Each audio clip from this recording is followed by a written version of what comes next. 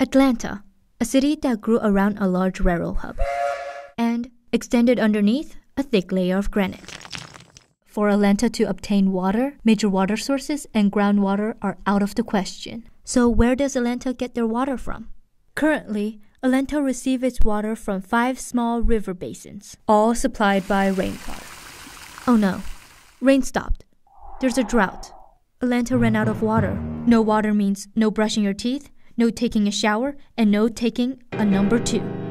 Say goodbye to hygienes and say hello to nature's bathroom. Seriously, do you know how much water we use?